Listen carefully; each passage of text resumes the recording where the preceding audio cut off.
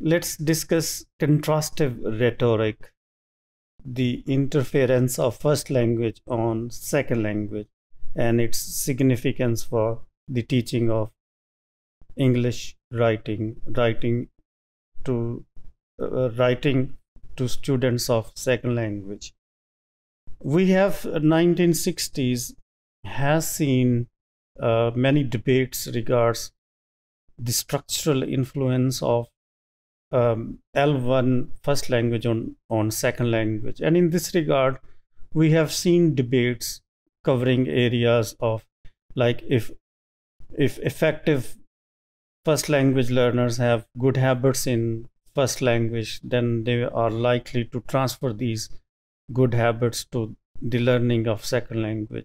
So this is seen as a cultural phenomenon, like students from China or Singapore or Indonesia or Malaysia may have different responses to English as compared to students from Pakistan. So each language has its own rhetorics, its rhetorical functions, its rhetorical conventions which are unique to it. So actually, applied linguists study the influence of first language rhetorical conventions on the second language.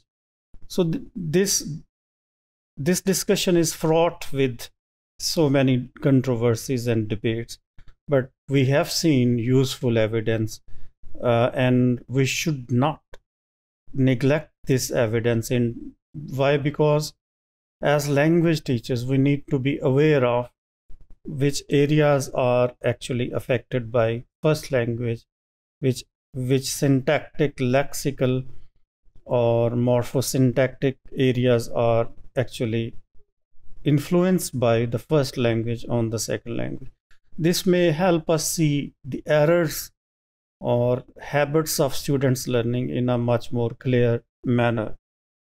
So, as I said before, the knowledge of rhetorical functions, contrastive rhetoric, is important for language teachers, and it should be made part of their continuous professional training programs.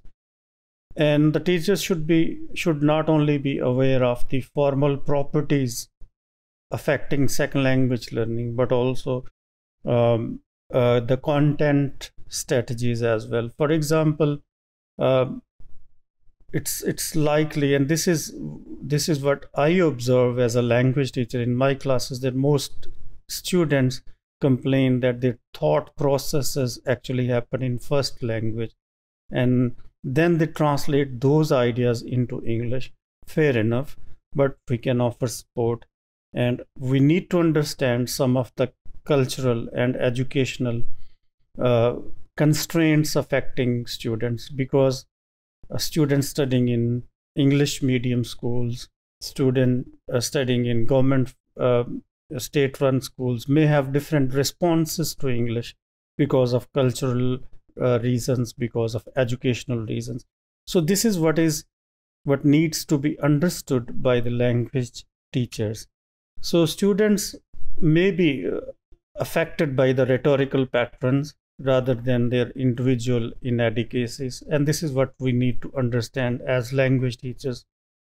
So in this regard, we can use different activities, different strategies. For example, we can collect a range of assignments which would serve as a needs analysis to understand students' wants, strengths, weaknesses, and this way we can personalize our teaching to the needs, wants, and strengths and weaknesses of students.